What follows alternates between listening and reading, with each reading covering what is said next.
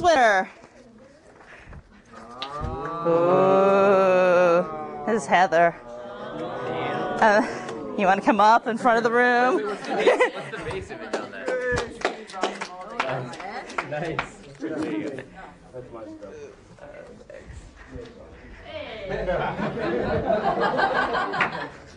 Next is this one. This is Chris.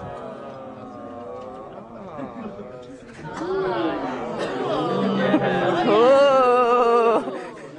Yeah, it's very cool. Go. Two more. Everybody's in eager anticipation, I know. Jacob?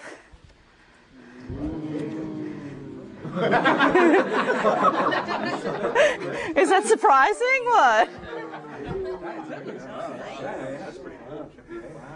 Ooh, exciting. Yeah. I'm losing my mic again. Where is he?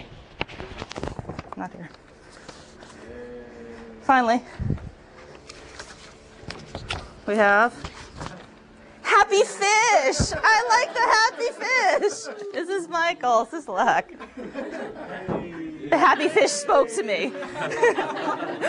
So, the final winner is the fish. Okay. So now y'all want to go in and finish problem set 5 and do it. More. There'll be one more contest actually coming up in addition to 5, which will be 7, the game. You guys will be doing an adventure game. So we'll have a contest on if you want to extend the adventure game and do all sorts of cool things, and then we'll judge those. We have a new special form that we're going to see today. Set bang. And set bang takes a name, and it takes a value. And what it does is it evaluates this. It could be an expression. It doesn't have to be a value. Evaluates the expression and then assigns its value to name. Now, how is this different from define?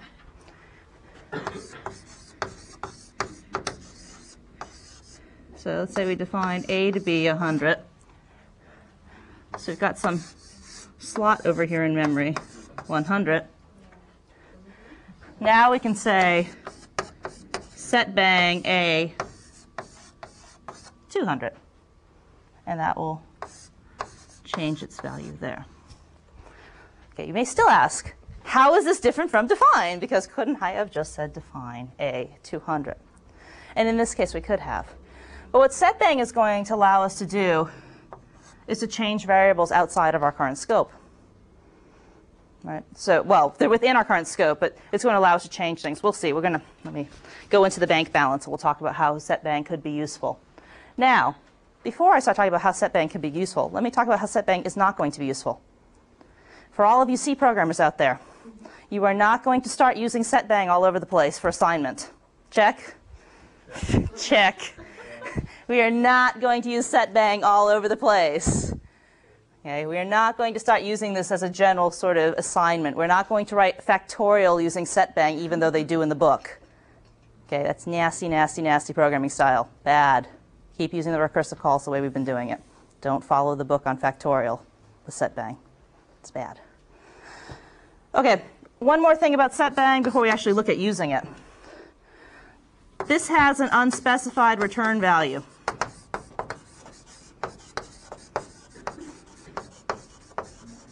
And thus, this should never be the last expression that you guys have in a procedure. This should not ever be the return value of a procedure or of anything, because we don't know what this is going to actually return. In our scheme system, it appears that it actually returns the old value of A. Very useful.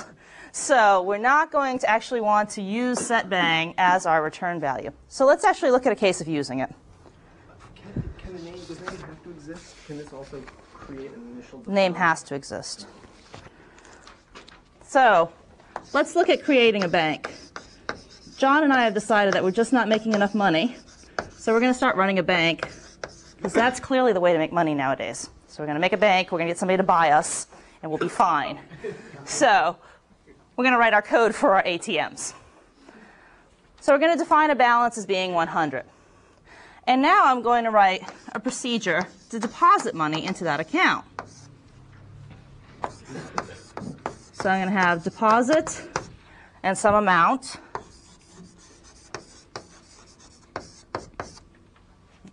And what I'm going to do, what I want to do is I want to increase my balance here by amount. So what I can write is set bang balance. I want balance to be updated to be the result of adding balance to the amount. Set bang's a special form, just like define is. So what set bang does is it evaluates the expression first. So in this case, we know that that will be evaluated first. Thus, we'll be using the current balance, add the deposit to it, and then we'll update it with a new balance. We'll put that new amount into balance. Now, remember I said we don't ever want to pass back the result of a set bang, so we'll return balance as a result of our procedure. Okay, because we don't want to just end it here, because we don't know what set bang is going to return. And that's just going to give us some weird behaviors probably, especially if on our system it's returning the old balance. Your user may be a little annoyed if they know they have a balance of 100 and they deposit $1,000 and then you tell them 100. And you're like, the bank's eating my money again. So we should return the current balance. So now let me write a procedure to make an account.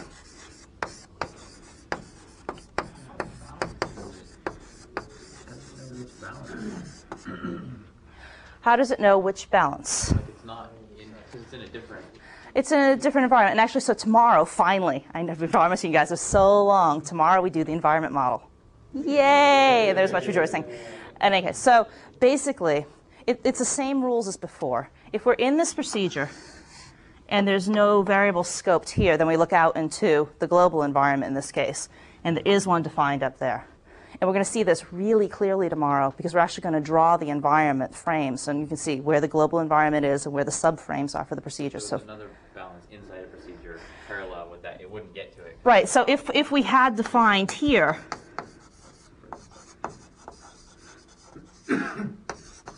if we had defined a balance here, then we would be changing this locally scoped one, not the one out in the global environment. That's exactly right.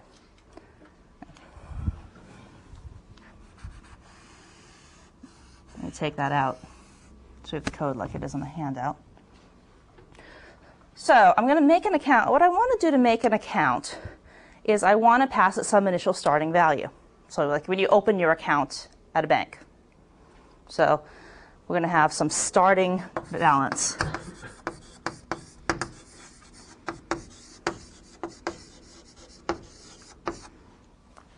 And the first thing that I want to do is I want to update balance to be my starting balance.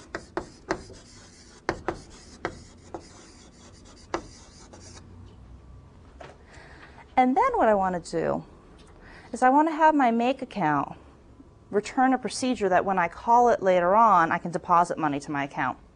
This is going to be a one-trick pony of an account. All we can do is deposit money to it. This is sort of like the forced savings plan. We cannot withdraw money from this account. So I'm going to write the procedure lambda amount. And what this is going to do is it's going to set bang balance plus balance amount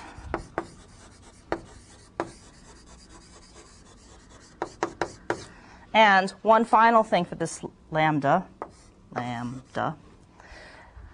is that we don't want that set bang to be our last expression. We don't know what its value is, so let's just return the balance.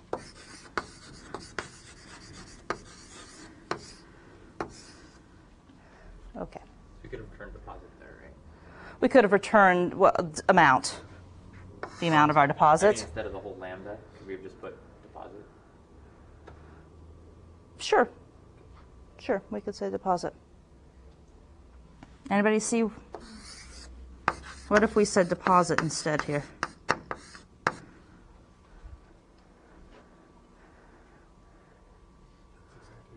It's exactly the same, right? That's what deposit does. Because deposit, if we desugar this, says deposit lambda amount.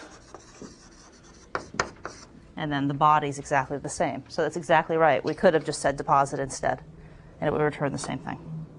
And is there, this is just something I've gone back and forth on, is there a reason that it's preferable to do it without defining, or without calling deposit, but just kind of implicitly putting the lambda statement in? Or is that just a matter of style?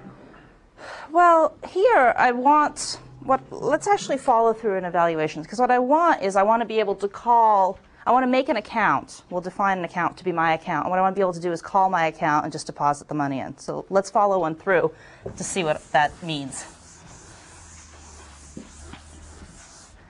So what I'm going to do is define Holly account to be the result of make account, and I'll start off with, what did I say, $200. So give myself more? I don't know. Okay. I'll give myself $1,200. Woohoo! I'm rich now. Pizza for all. Okay, so what happens on this? Well, it's a define, which means special form. We're going to evaluate this compounded expression and then bind Holly account to the value of the return. So we're going to call make account on 1200. Well, the first thing that we're going to do is we're going to do a set bang of balance. So let me actually just create a slot over here for balance. So we'll have some place to keep track of what its value is. Well, right now in our environment, it's 100. Okay, so we're going to set the balance to be our starting balance, which is 1200. And we'll just cross that value out rather than erase it so we can see how things are progressing. Okay, so we've set bang balance to be 1200. And now I return a procedure. So Holly account is going to be bound to a procedure that takes in a parameter amount and does set bang balance plus balance amount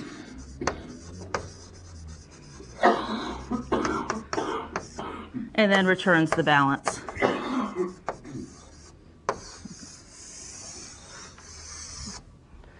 So the reason that we're returning a procedure here is now what I can say is Holly account, let's give myself $1,000. Okay, so Holly account is a procedure now that takes an amount, and it's like a deposit. So now when I call Holly account, I'm making it deposit into Holly account. So that's why I returned a procedure, because now I can just apply the name Holly account, which is bound to the procedure. So it's kind of you could do it the other way, and but then you'd have a lot more syntax when you wanted to make a deposit. Right, we could do it so that we'd somehow, what we could do is we could have deposit where deposit takes an account and an amount. But in this case, all we have to do is say the name of the account and then the amount that we're depositing. Okay. So what's going to happen when I call Holly account on 1,000? Okay, so it's this procedure here. We're going to set the balance to be the result of 1,200 plus 1,000, which is 2,200. And then it returns the balance, so it will return 2,200.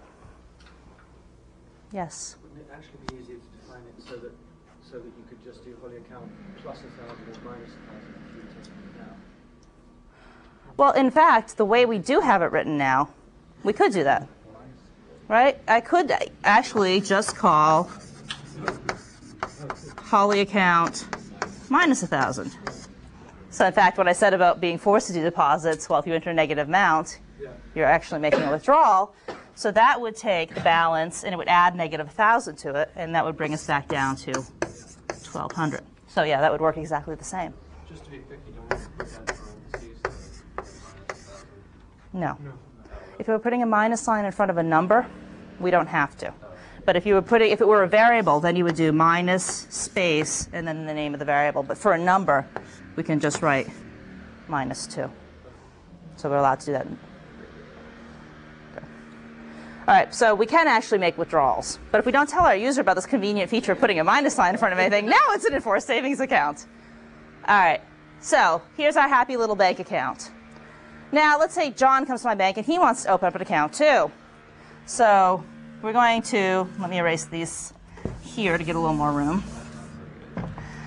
I hear that's not so good. Why is that not so good? Does John not have enough money for my bank? Because we're sharing a balance. Exactly. What happens if John comes in and opens up an account with $500? Do we have $1,700 or do we have $500? Make account is this procedure over here, and the very first thing it does is it changes the balance to be the starting balance. Whack. Well, I, as primary shareholder in the First National Bank of ADU, am very happy about this because I just gained $1,200. However, my people using the bank may not be so happy about this outcome.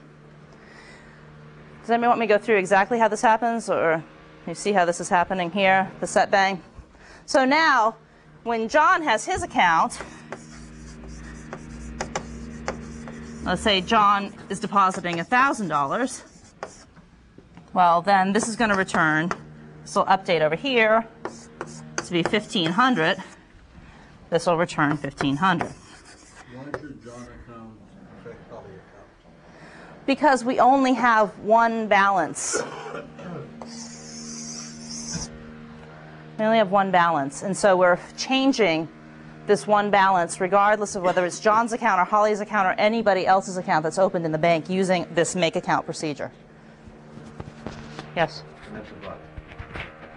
That is a bug. And that's why on the next page it says, can we fix this? In case you were missing it, this is a really bad idea. This is going to cause our bank to fail, and Fleet will not buy us, we will not make any money, and thus will be bad. Okay, this is a bug. Yes, good. All right, let's fix the bug. How could we fix the bug? I missed some joke about Microsoft. I'm very upset. I heard something about Microsoft. Ha ha ha. All right, so what I'm going to do now is I'm going to rewrite make account.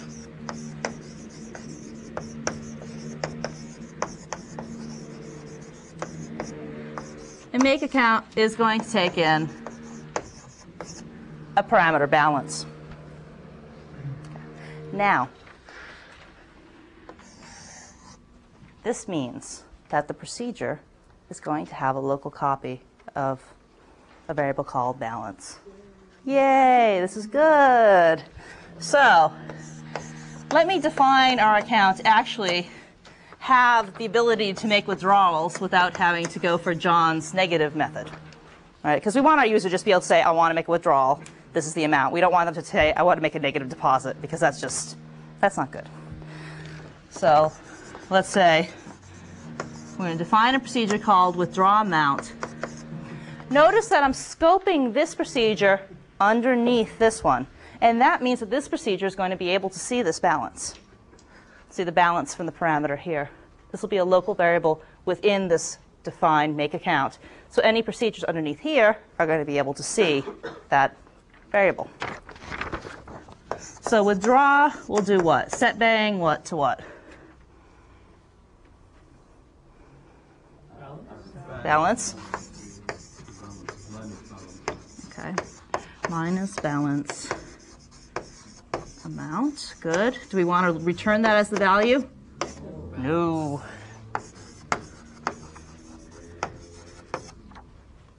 Sure, I say it 8 million times in lecture, and you guys are going, God, you say this over and over again. But you'll go to the computer someday, and you'll forget. And you'll go, oh, yeah. So let's define deposit to be very similar. So we'll have set bang balance to be the result of adding the balance and the amount. And I'm going to write balance. Okay. Finally, what I'm going to do, because I do have a couple of procedures in here that are scoped within our make account, is just like the old make account is I'd return a procedure so we could just operate on it. What I want to return now is a procedure that's going to allow me to select if I want to make a deposit or make a withdrawal. And I'm going to call that dispatch.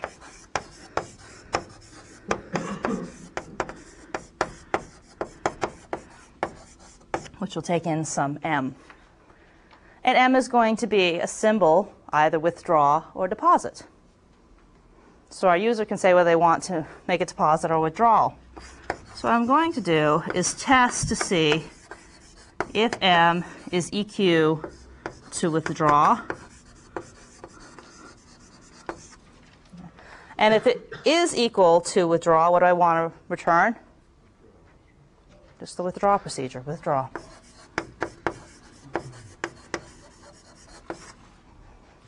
Okay. Next I'm going to test, is it equal to deposit? And if it is, deposit. And if it's not equal to one of those two, then the user's told me to do something I don't know how to do, so I'm going to return an error.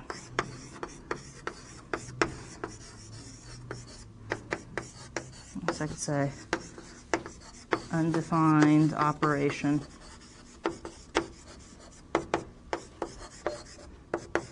I should say dispatch. Dispatch M.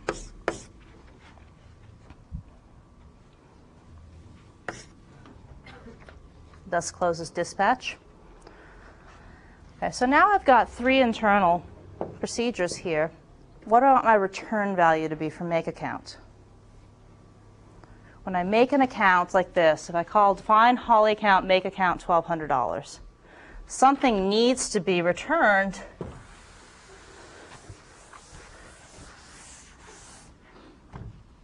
to be bound to Holly account. So we're going to return the dispatch procedure.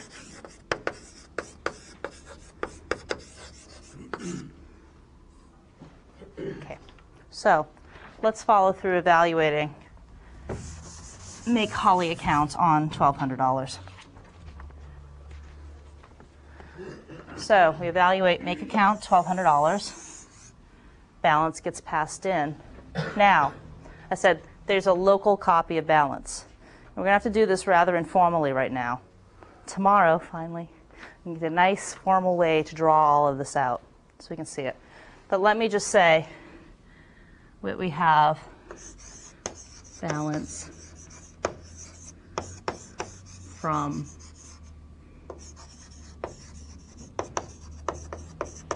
Holly account.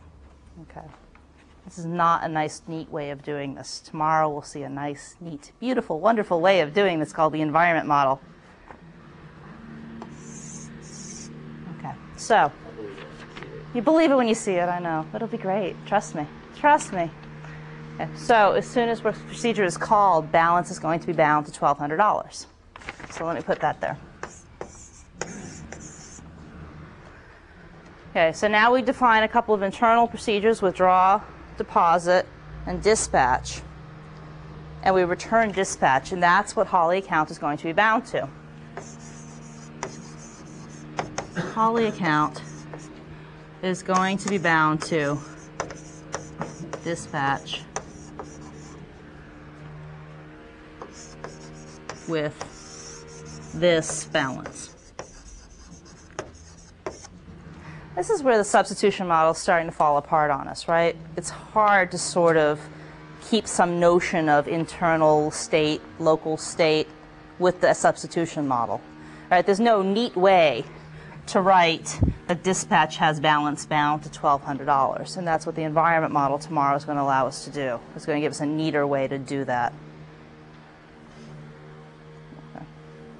So dispatch, remember, is a procedure that takes in a message and then checks it. So now, how would I make a deposit to my account?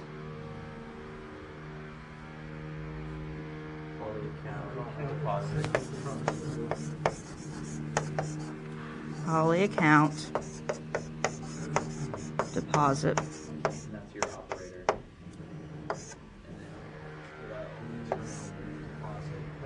Let's say I'm going to put in $500. Okay. Why? Do I have a set of parentheses there? Right. So Holly account is bound to the dispatch procedure.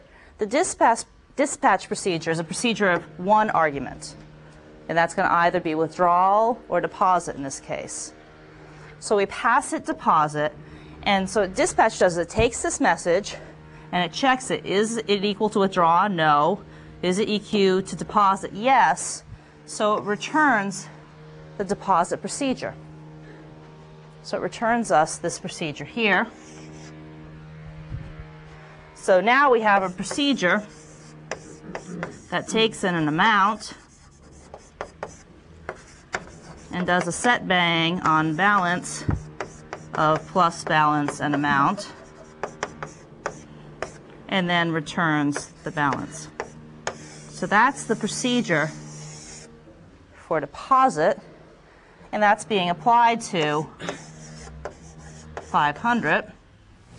So 500 gets substituted in for amount, and we set bang our balance to be the result of balance plus amount. Now the balance for the Holly account is $1,200. We add $500 to it, so we update this to $1,700, and then we return $1,700. Okay. Questions? Yeah. So we're now in a situation where you can differentiate between Holly account and John account because of the balance there. But Right. What if you had the same balance? Wouldn't it make more sense to tag by person? To add a tag for a person? Well, okay, so we could have, you mean, if we had the same balance amount, or? Well, what happens if John has 1,200 too? It will be a different 1,200.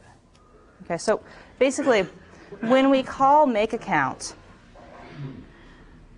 there's a variable called balance created. And that variable that's created is local to that particular call of make account. When we call make account a second time, there's a new variable called balance created. Okay, so the first call with Holly is going to make a balance, and that'll be, my account will be able to access that. If we call this again for John's account, there will be a separate balance only accessible by John's account. And tomorrow we'll take this very same code, and I'll show you guys how we can totally evaluate it in the environment model to make this very clear. You'll see that there'll be a frame for John's account where there's a balance there. It'll be called balance, but there'll be a separate frame for Holly's account, and they can't access each other. They don't see each other. So it doesn't matter if we have the same balance amount because they're not going to be able to see each other. Yes? Will this happen as long as, let's say, I return some procedure from my defined procedure? Okay, so the question is, will this happen as long as I return some procedure here?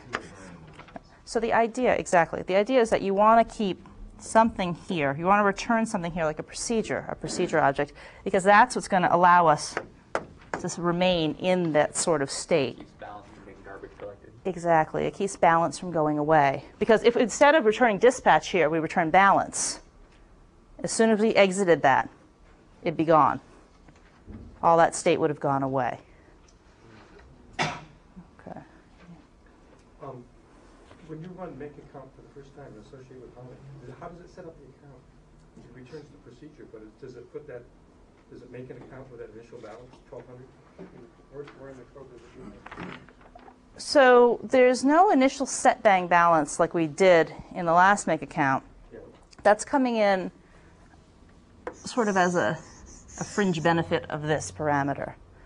Because when we call the procedure, what happened... It just associates the 1,200 with balance. Huh? Right. $1,200 comes in, and then balance is bound to that in this environment of make account. You don't even have to set it. No, we don't need to set it. It's right there. There's a balance variable created. 1,200 is bound to it. I'm going to scan this way, and I'll go back that way. Two quick syntax things. First, how come we used EQ question mark? Because you said like equal or EQV. Okay, we used EQ because we're checking symbols. Okay, and EQ is going to work on symbols because we're going to have a symbol table where each symbol only exists once. So symbols are going to be EQ. That's our pickiest test. We could have used EQV or equal because remember, it's the picky. If the pickiest one is true, then everything up the scale is going to be true. I just wondered maybe in some funny scheme withdraw and withdraw wouldn't be equal. No, that's not the case. And second, Mhm. should there be a fourth parenthesis at the end of the dispatch M, the very far right? And further Yes, phrasing on the there should be. You can take points off, but I didn't take points off on the exam for that for you guys.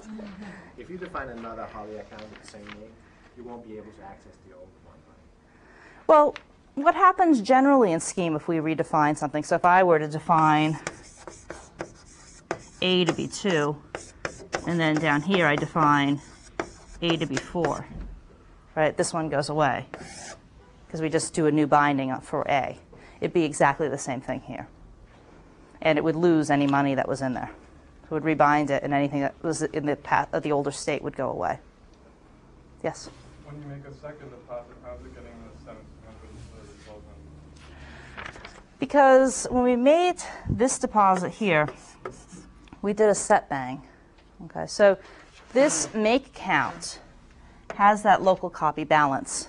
So what we did is that we made this change using set bang to balance from 1,200 to 1,700, and that's what's in the variable now in our local frame.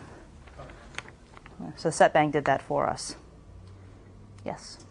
What would the difference be if we would have, instead of using set bang, we would have defined balance amount?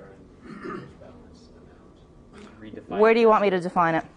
Well, for example, in the So instead of just here? Here? yeah. What would the difference be? Okay, so what's going to happen if instead of set bang, I use define? Does anybody have any sort of feeling for that? Thoughts? It would just be scoped within the deposit. It's going to be, this define here will be scoped within this procedure. So when we execute this procedure, when we evaluate it, balance will be created to this. But as soon as we exit out of deposit, it's gone. Okay, so set bang is allowing us to change the balance that's out here in an environment that isn't going to go away when we quit evaluating the deposit procedure. We'll quit applying that. What is the domain of set bang then? I mean, would this define would be scoped only within the procedure Right. that's defined within? How far out does set bang? What set bang will do is it'll look in its most local environment and say, is there balance here? And if it can't find it, then it looks up in the next scoped environment. So in this case here with the set bang, let me change that define back.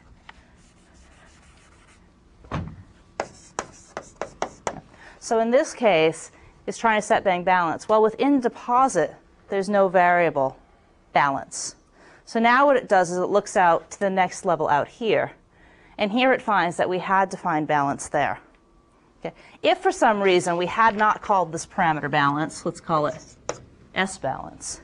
Now it would go out and look in the global environment and say, is there a balance out there?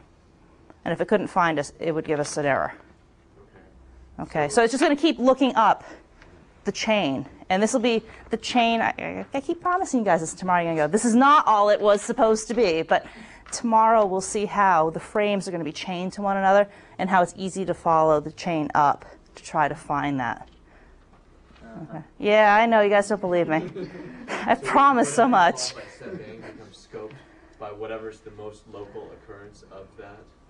So set bang is going to change the most locally scoped copy of this. So it's going to look in its current procedure, and then the one that's scoped around it, the one that's scoped around that, and finally ending up in the global environment. It's just going to go up the environment chain. So these procedures are tied to the account also. They're saved along with the account. Yes. So every account has the procedures with it. Right. Every account would have a copy of the procedures with it. Just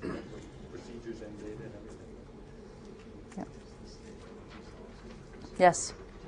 The crucial differences between the buggy one and the non-buggy one is the balance is now defined as a formal parameter rather than go in the global environment. Right, right. Messaging is sort of like a red herring. We were returning a lambda procedure before. Right, we were returning a lambda before. It's just that we have a locally scoped copy of balance. So in fact, if you look at the one on the first page, if we were to change make account from taking starting balance to just taking balance, then that would have been okay.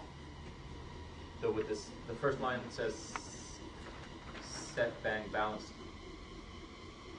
Maybe the first line would have had to be rewritten also. I'm just wondering what the noise is out there. So basically, you'd either have to... You wouldn't need that first line. What you would do is where it said define make account starting balance, is you could just define that to say define make account balance. And if you said that, then it would be a local copy of balance, and then my balance would be distinct from John's balance. So it kind of fixed two things at once. Right, because John had said, oh, we could just have a negative deposit. But we don't want our user to have to think of, oh, it's not letting me withdraw, so let me do a negative deposit. We don't want people to have to start thinking that way in our bank.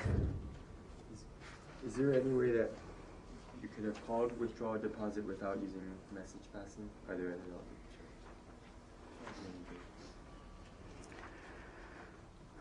other?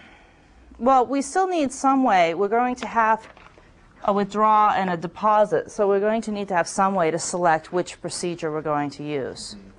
So since we're going to have to make a choice, we'd have to pass something in to make the choice. Okay. So the message passing is as good as any. You know, it's probably far clearer to pass in this symbol like this than to do some sort of selection where if we do we call the account with the number 1 and then 500, then it's going to do, this is a little bit clearer. And in fact, passing it with the number 1 is still effectively message passing, but less clear. Okay.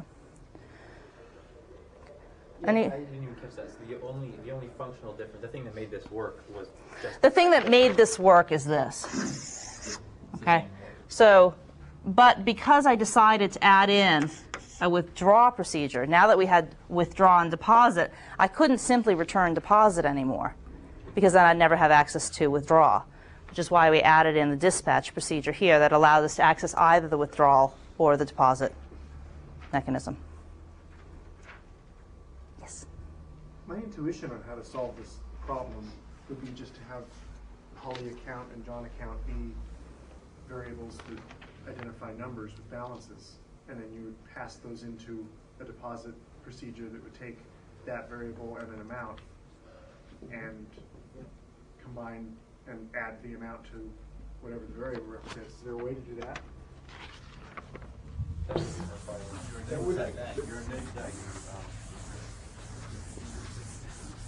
Okay. So the question is, let's say we define Holly account to be the amount. So when I open it, I would define like that? Yeah. Okay. So then let's say I have some deposit procedure. I'm going to define it. So we'll define deposit on an account for an amount. So what do you want the body of this procedure to read? Well, I was wondering if there's a way to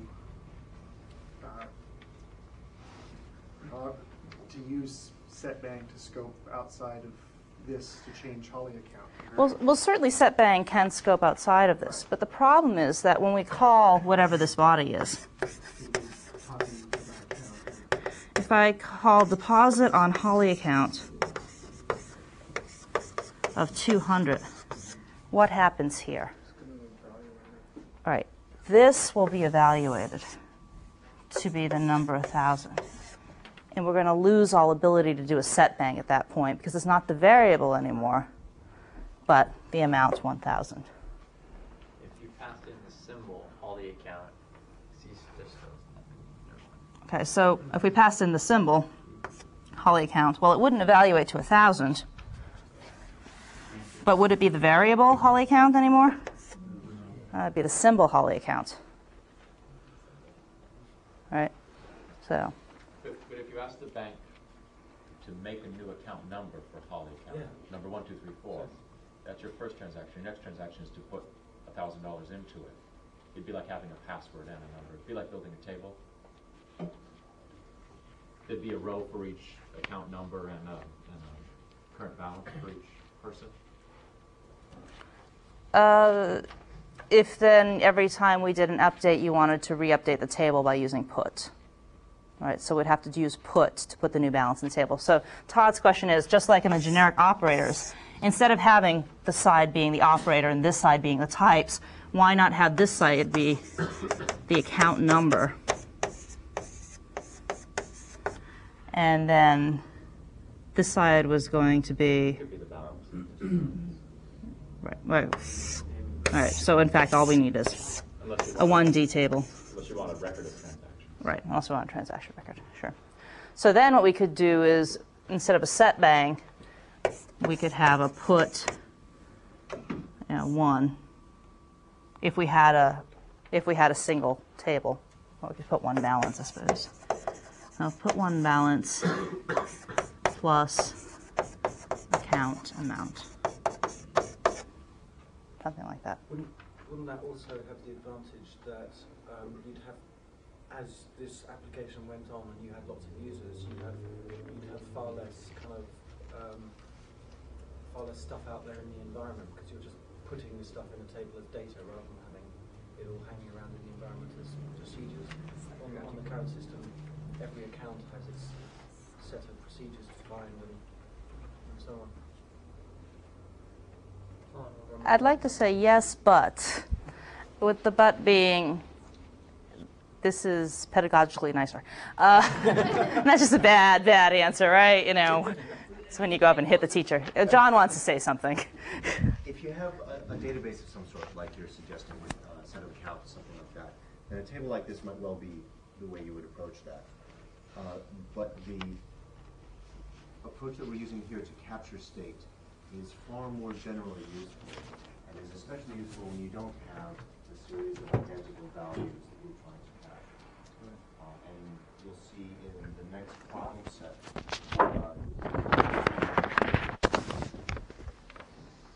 It seems like if you see the table, like maybe it looks kind of equivalent with what we've done so far, but it seems like you'd have to just be continually adding columns to the table for each. We could have to keep adding column to the table. The other thing, too, about having local procedures here is that I could now define different types of accounts. And maybe Holly account, because I was one of the first 100 accounts in the bank, I'm going to get a higher interest rate. So then I would have different local procedures than other people would. So that would be one thing that we could do that way. Any more questions on this before we move on? Yes? I'm still unclear about Chris's original question. If define deposit account amount, and then you basically just have a set bang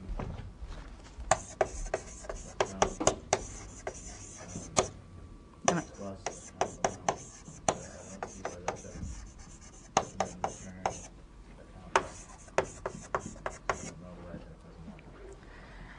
When we call deposit, we're going to pass it the account. This will be Holly account. Right. And then the amount that we'd like to increase it by. But Holly account here is not a procedure.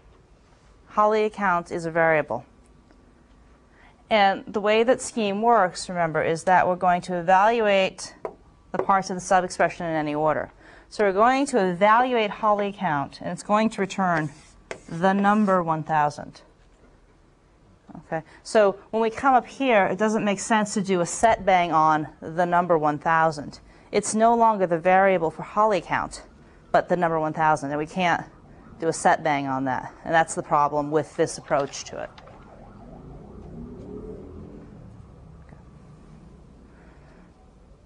Okay, so I've written my account over here, and I've now learned that my bank is bleeding money.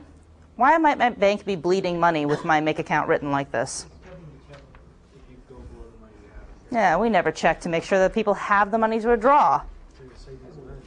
This is a big problem, right? We probably want to fix this because we're gonna lose a lot of money here. Because once users figure out, hey, I can take out whatever I want, and the balance will just go negative, they'll be like, cool, let's just keep going. So we need to rewrite our withdrawal procedure. I'm going to check it.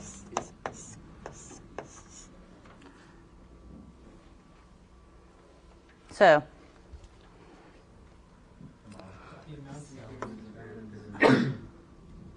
okay, so sure.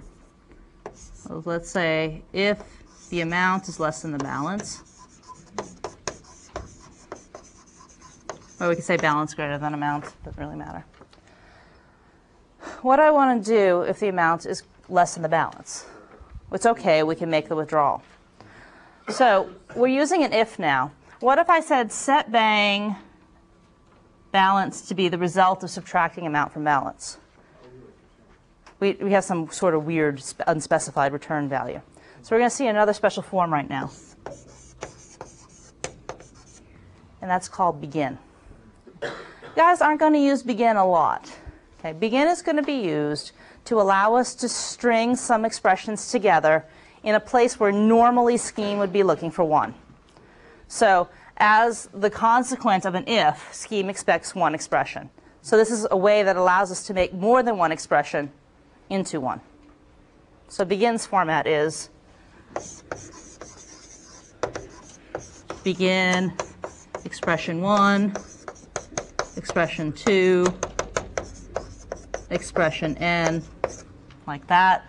And the way begin works is it will just evaluate these in order. First expression 1, then 2, all the way up to n. So it'll do them in order.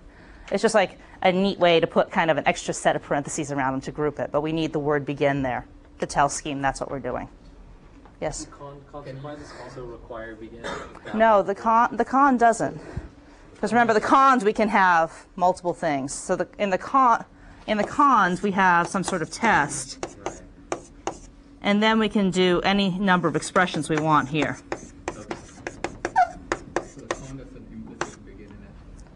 So the con, in fact, has an implicit begin in it. It's going to allow us to do multiple expressions here. But the if doesn't, which is why I'm using the if here to show you guys a new special form. But if we had switched this over to be a cond, then we wouldn't need the begin. And then let, you can have as many, obviously that's a body. Right, let is a body of a lambda procedure, so that can have as many as you want. And define you can have. Right. One place that you might also need to use begin is in a cond. This test here is only one expression. So if for some reason in your cond you wanted some series of things to execute for your test, whether it could be like a set bang and then you return the value or something, then you would use begin here in your test. So there are two places where you might need, need to use begin. Yes? If you were to sort of define begin, what would it look like? Or is that, I mean, like if you were to... You mean if I were just to say... Create begin as a procedure rather than a special...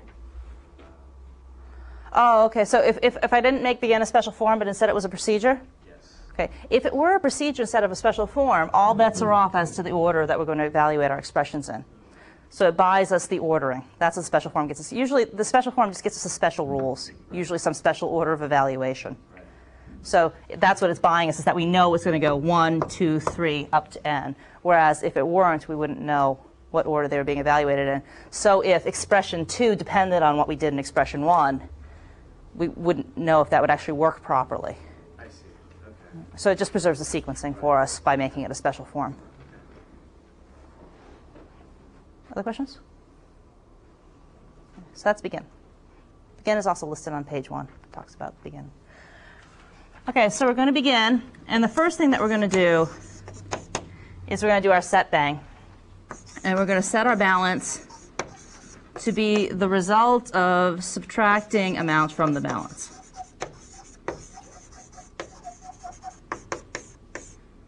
One, 2. And then I'm going to return the balance. Okay, so that ends my begin statement. And finally, I need to return something if they've tried to ask for too much money. So there's two things that we could do. One thing is that we could error out, or one we could just display. Okay. In this case, I think I would prefer to go with a display rather than an error. You just want to tell your user they were wrong. In this case, you're going to put an error out because they've entered something wrong in the message passing. There's probably some calling procedure that's messing up here. But in here, we probably just want to tell our user, hey, you know, you made a mistake. Excuse me? Huh? You subtract the bounce fee, yes. We have now taken $100 from your account. Thank you. You only had 20, but we could withdraw more than you could. This is good. We'll make a lot of money this way. I like this. So we'll keep going down and down and down. So in this case, we could display. Are we still in the begin? We're out of the begin now. This one here, because balance doesn't need to be in parentheses. It's just the variable. We're just returning its value. So that closed off the begin. So we could make a list of amount, and then the symbol exceeds, and then the variable balance. So if we try to over-withdraw an account, so let's say I define Holly account to be make account of $100, and then I try to withdraw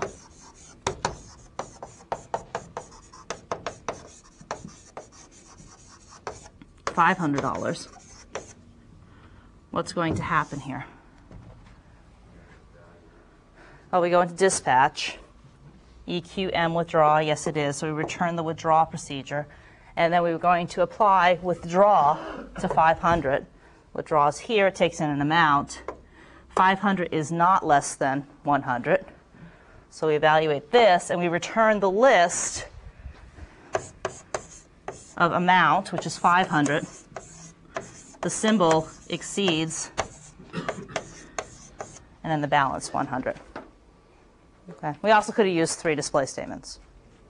That would have been fine too. But I ran out of room, so we used a list.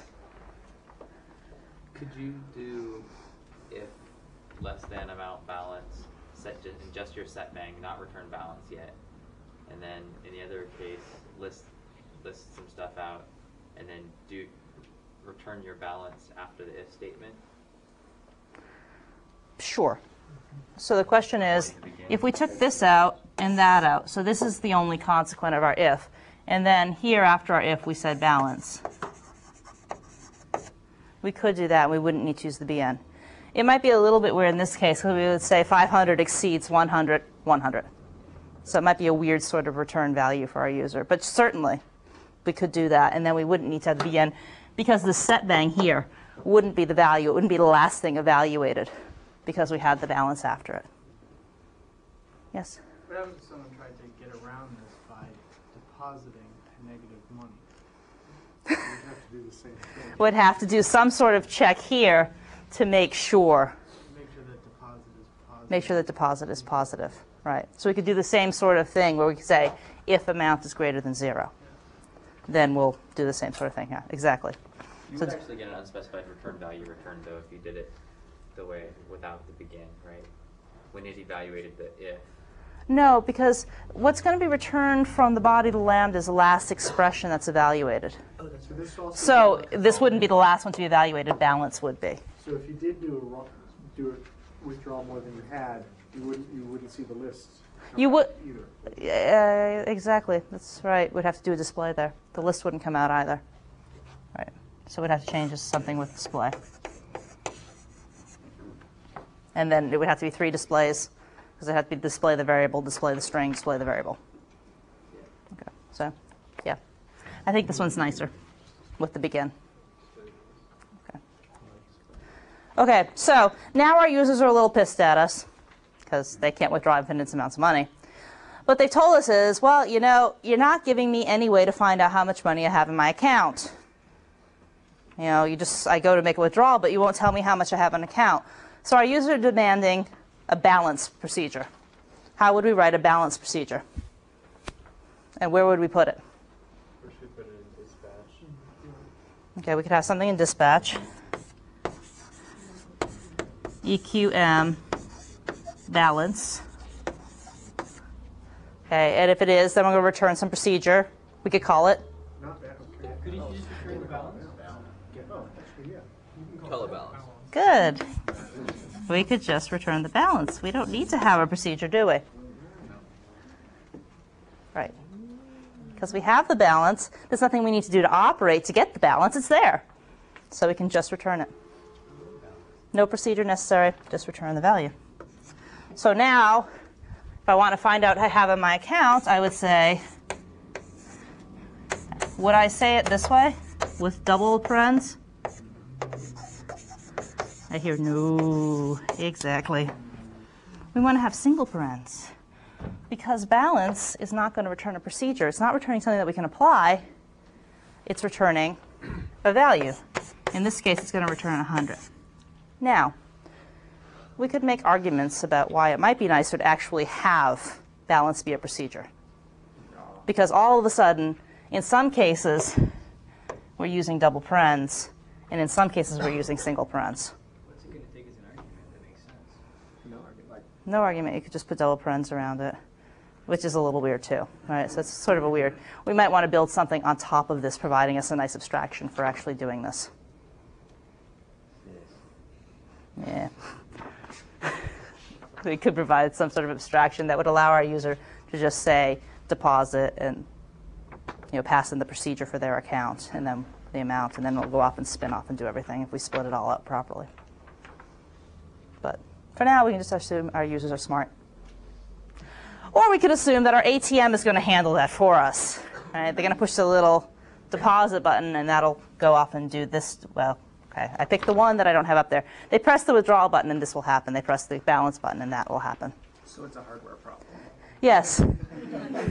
No, well, it's not really hardware because we need to control what happens when it's pushed, and it'll call some software thing and some sort of interface. It's an interface issue. It's an interface issue. Yes, that's the other people who are working on this. So before I erase this, any questions?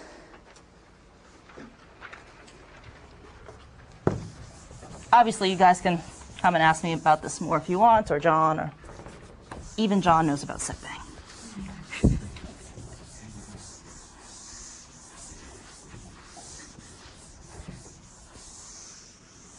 Okay, so we did setbang.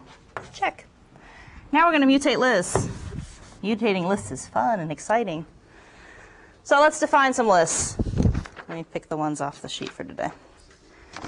Okay, so we're going to define the list X to be a list. I'm actually going to change it slightly.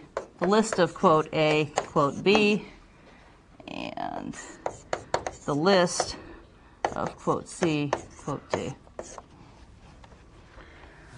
Okay, so X is going to be bound to this box and pointer diagram, which has a top-level list of 2 elements, with the first being a list of 2 elements, A and B, and the second being the list of 2 elements, C and D, and that's bound to X. So there's X. So now, let's define Y to be, let me write it over here so I keep a clean area for my box and pointer diagrams. Y is going to be the results of consing X to the cdr of X. Okay. What is X? This.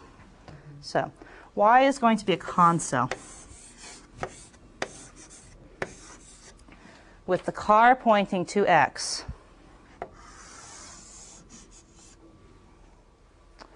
And with the cdr pointing to the cdr of X.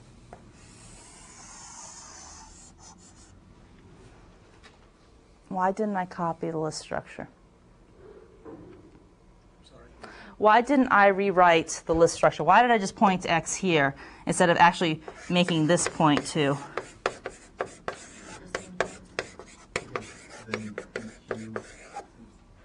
Right, EQ is going to fall down on this one, right? So we're saying we're pointing to X. We point to what X is bound to. We do not recreate the list structure. Why doesn't that have the same problem the bank account did, and it evaluates X? X is in the global environment. We're evaluating X. We're not making the problem, meaning when we evaluate Y, it depends on what the value of X is. Well, why doesn't it just replace X with the values from the list, and you end up with Y pointing to a new thing? Why does Y point to that same thing? Because when we go to apply the cons here, we look at the values of the sub-expressions. The value of X is this box and pointer diagram. And we're making that the car of our con cell. So we just point to the box and pointer diagram. So in some sense, we could have the same problem if I had somehow defined X to be some sort of list structure representing my account, and then we define Y to be John's account or something, I think. I'm not exactly sure. It seems to be behaving differently. Or maybe I'm just looking at it differently. Well, it's not set bang. This is just consing stuff together. So if we were to say cons 1, 2, we look up the value of 1 in the environment, look up the value of 2 in the environment, we paste them together. So those just point to the numbers 1 and 2. Look, John, head pointer. Any case, I've been told that he's bad. I'm a bad, evil person. I don't do head pointers. But anyways. So, Holly? Yes. The arrow coming out of the car of Y. Yeah. Would that actually be pointing to the set of boxes down below? It's the contents of the car of X, right? No. It's the cons of X, the cooter of X. X, the cooter of X. But I still haven't answered your question. Okay, so we're consing two things together. Right. Okay? And so we build a con cell to cons two things together, which is what this box and pointer is over here, this little cell. This is a con cell. And the first element the con cell is going to point to is going to be X. Why isn't X evaluated? X is evaluated. X is evaluated to be this box and pointer diagram. So X is a pointer? X is bound to this box and pointer diagram, yes. X is a list of lists, right? And we represent that as a box and pointer diagram. So X is bound to this structure here. So therefore, if I was setting the car of my new con structure to be X, I point to what X is bound to. I bind to what X was bound to. I don't create a new structure. I just bind to what X is. So X is not the list itself. X is something that points to the list. Because if that was defined, X is bound to be the list. Could we perhaps be clear if you just evaluated out Y? No, but if you evaluate that, what is X? X. So if I ask to print, okay. So if I ask to print X, well, X is this thing here. It's a list of two elements, where the first element is the list AB, and where the second part of it is the list CD. Okay, so then why isn't that just evaluated into there, and I get a new list instead of an old list, instead of the same old list? X is evaluated there, but the list isn't copied. So X is evaluated here. X is evaluated to be this list. Well, that's just the printing representation. This is the internal representation. It's evaluated to be that, and we bind the first pointer of our con cell to that. So if we just defined Y as X, and we made a change to X, Y would reflect that change. Right. Well, let me call it Z so that we don't start confusing our letters. But sure, if we define Z to be X, and this looks a lot like an exam question now, then we have Z doing that, right? This looks a lot like something that you guys were asked on the quiz, right? Because then we started asking if things are EQ, EQV, or equal. And it had everything to do with, do they have the same box and pointer structure or not? If X was not a list, though, this would behave differently. If X, well, that's symbols and numbers. If X was it was defined as 1.4, then they would be two different 1.4s. Well, what are you going to do with 1.4 that's going to reflect the Well- change back to the other variable? It's not like we can change a number, right? Right. So, I mean, numbers are numbers. We can't redefine them. So we can, in fact, we can sort of make the shortcut of writing them as two different numbers. But 1.4 in scheme is 1.4. But we, actually, it may not be. Because EQ thing on numbers, right? So we don't exactly know how numbers work inside scheme. But with a number, we sort of take a shorthand and we just recopy the number over. But with the box and pointer diagram, because of EQ, we don't do any sort of shorthands like that. It is going to point to the same box and pointer diagram. If you define x to be 1.3 and you define z to be x, Can we let's do A and B now. I just don't want to get into too many variables. And B to be what? B to be A. And then you set bang A to be whatever, 2. Then you print out B. Is it 2? Or is it 1.3? It's 2. Well, but why isn't A evaluated to 1.3? Is it 2? No, B is still 1.3. You haven't reevaluated. You failed. That, this is going to be 1.3 when we do the binding here. 1.3 goes in. We get the special behavior on box and pointer structures. There, okay, that's what you did. Right, I mean, that's, okay. So the answer is yes, it's different. Yes, it's different. Let me give you the answer you want. Yes. Just out of curiosity, if on the left side half of the board, after setting the define y so that we got the y pointing to x, if we redefined x to be the coulter of x, would y would still be the same, but x would just point at the coulter of where x is, or would that just completely mess things up? Write this over here. So now if we say define x to be the coulter of x. It's redefining it. It's redefining x.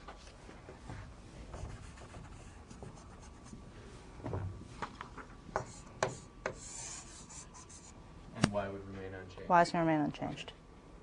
Because these bindings here occurred at the time of evaluation. Okay? But instead of doing it that way, what if we did a set car bang or set coulter bang? So let me do a set car bang of x to be, quote, h. What happens?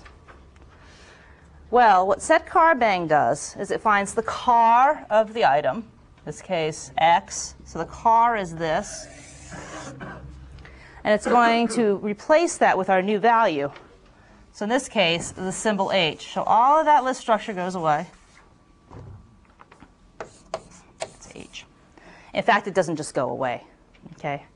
The pointer to it is lost, but the structure's still there until it's garbage collected. We'll talk about garbage collection at the very end of the class. So like in another week and a half, we'll talk about garbage collection.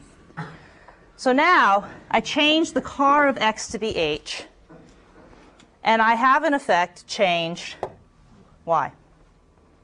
Right? So now if I ask to print out x, it's going to return the list what? Okay, and if I ask for y, what do I get? Well, the car is h.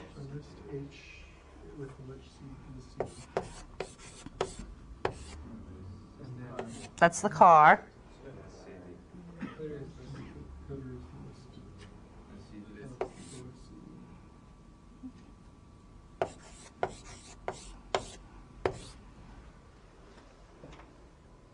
One more list inside the CD with the CD. Yeah. No, that's top list structure. But there is one list on. No, that's right. All right, so if we were to redraw this a little bit more like the standard notation that we've been using. So y is going to point to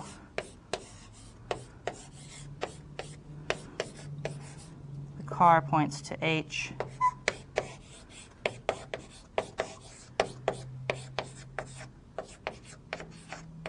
D, and the coulter points to this.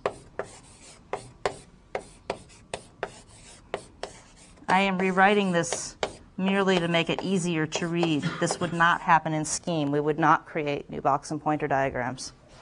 That's why. So the Y is a list of 2 elements at the top, where the first element is the list of 2 elements H and the list CD. And the second is the list CD. Notice how it's easier to read box and pointer diagrams when they're drawn properly. I graded that question. Okay, so if you draw the list nice and neat across, it's a lot easier to read. Check. Got that? Got that. Okay. Set could or bang works the same as set car bang. What if I now set could or bang of Y to nil?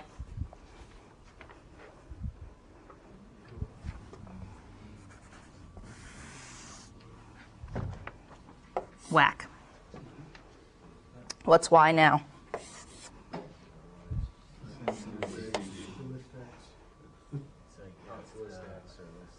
Right, so list X.